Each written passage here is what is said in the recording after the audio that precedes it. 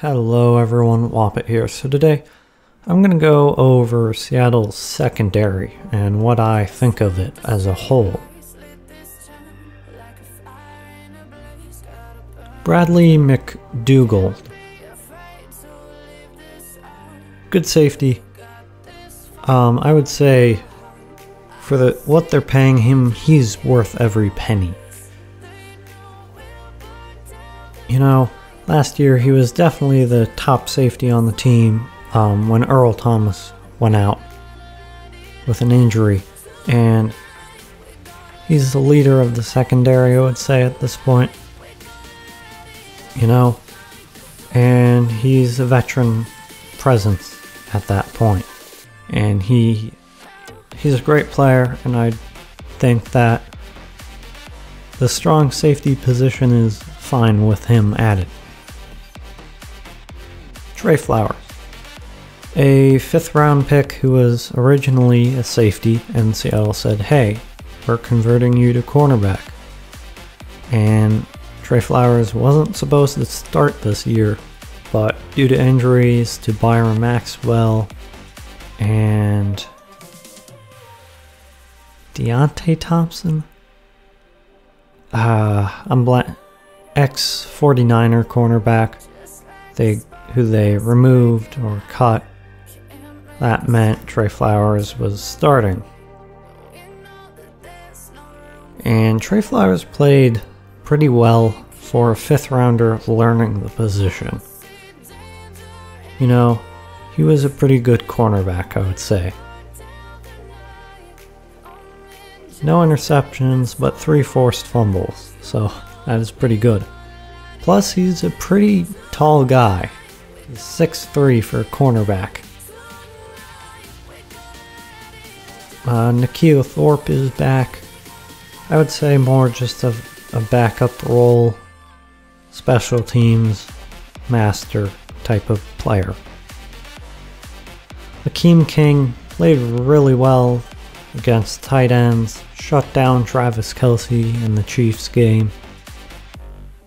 Good player. Shaquille Griffin. Alright. Everyone was saying how he was going to be like really good this year, or, you know, comparing to Richard Sherman. And people saying Seattle should kind of get depth and replace him, or try to, or demote him to a, you know, the 2nd string corner. I would say give the guy a chance.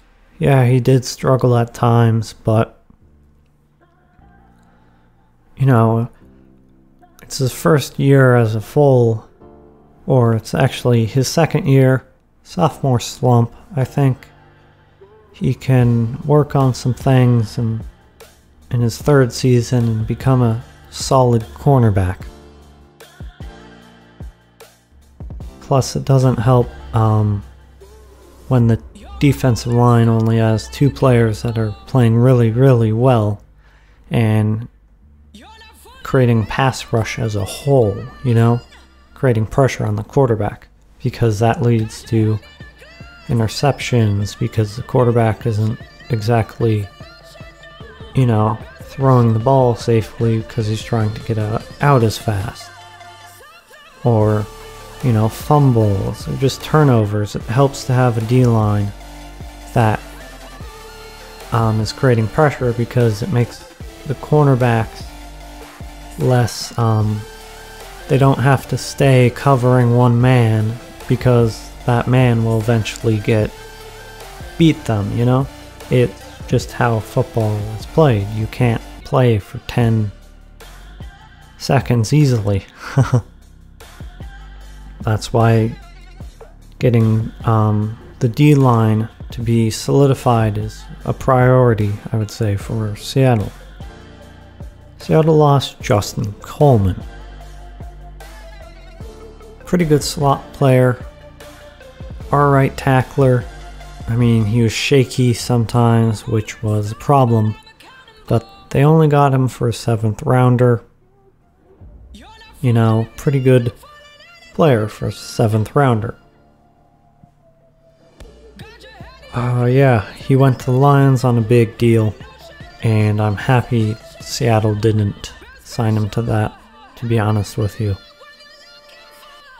Keelan Reed, a cornerback who hasn't gotten many opportunities, has arm length, the size, athleticism, but hasn't really been taught, you know?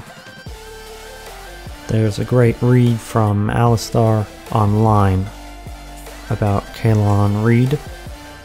I think he could become a starter if he does not get beat out by Akeem King. Free safety. Alright, the position where I would not be mad if Seattle drafted. Tedrick Thompson, an okay player, you know, not the same ball hawk he is or was in college, and his tackling is really what worries me because he misses tackles. And you can't do that in the NFL, you know, and survive on a team, because the whole thing with football is defensive is tackling and stopping the player, you know? And if you miss tackles, that's not a good thing. Delano Hill played pretty well before he got injured, I would say. You know, when he did have starts, and I think it's a depth thing where you bring in another safety to compete and help out. I think Seattle does like Tedrick Thompson, so they're not going to sign gigantic name player. Or they didn't, because they like Tedrick Thompson and they think they have talent. He has talent. Same with why they haven't signed a cornerback, pretty much. Plus they want to save on comp picks. So pretty much I would say that the secondary is still very young, you know. Oldest player is McDougal. And yeah, I would say that just give it time and it'll become a solid secondary. Pete Carroll's one of the best secondary coaches in the league, alright? He knows his stuff. He can find nickel corners out of nowhere, you know. Everyone was worried about Jeremy Lane not playing well and who's going to be a slot corner. And then, well, there was Justin Coleman, you know, traded for a 7th rounder, playing really well. Getting the pick 6 off Dak. So, I would say that this team has talent. Secondary wise, they're just young, they just need to learn, and they need a more consistent D-line. So anyway, like, comment, and subscribe. See you later. Goodbye.